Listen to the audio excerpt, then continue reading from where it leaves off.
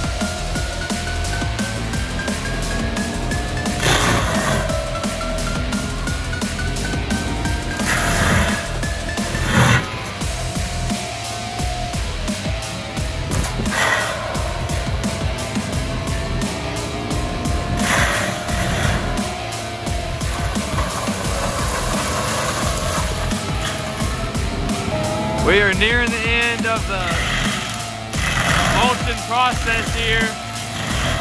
He's getting the remaining of the stump that's been here for years and years. He's just mulching up in small, tiny pieces.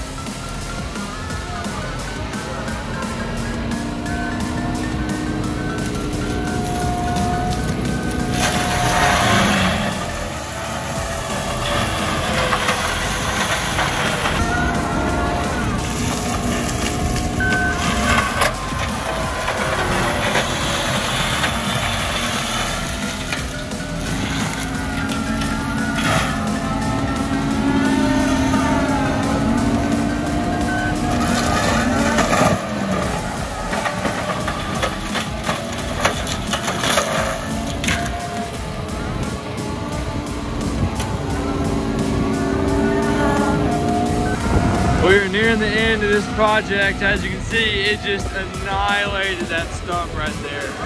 Totally flattened it.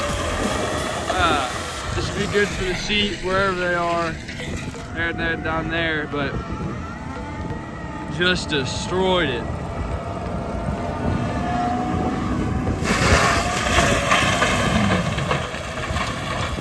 There it is. Whole tree right here we're standing on.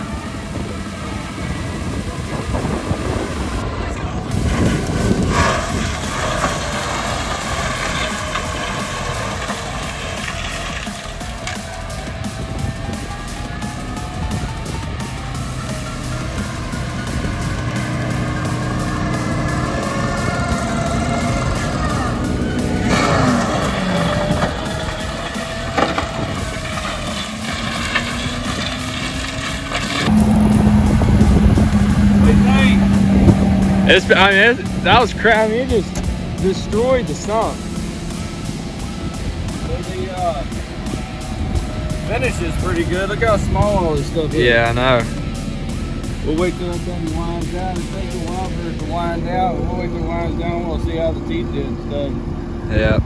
So the only thing we ground with it was, what, 5 minutes playing with that stump Yep. right there? Yep. This is our first real thing to grind up.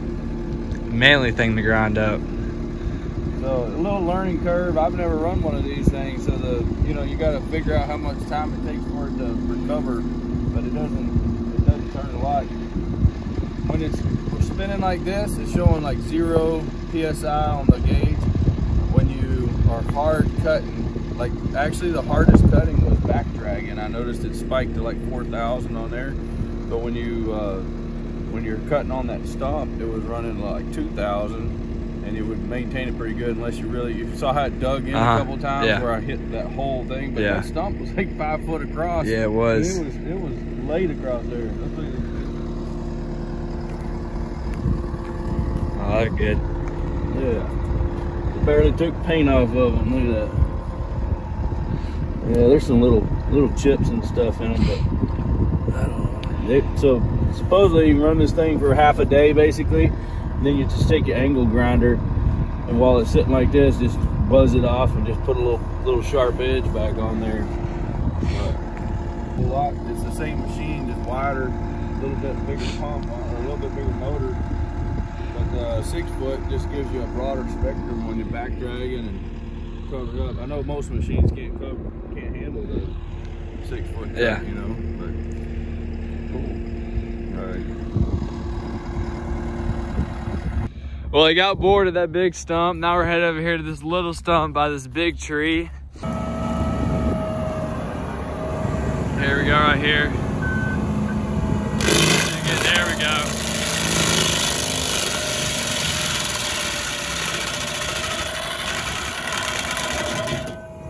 Yeah, I did not stand a chance.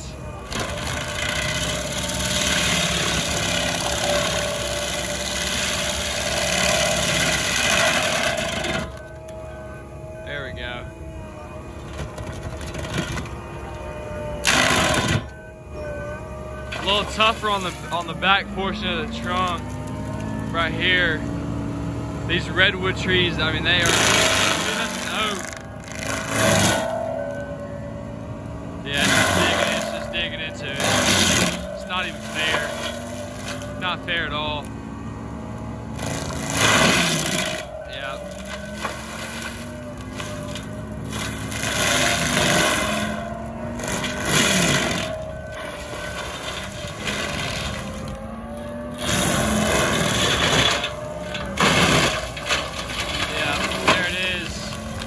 That is all she wrote right there. Gone. Took him 2 minutes maybe just to destroy that stump right there. Leveled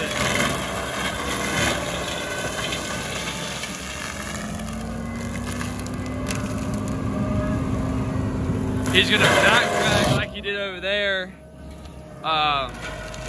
And a pattern. So, well, like I said, stay tuned. We'll catch up with y'all when we're across the road, and I'll give y'all a little view of the brush pile that's destroyed.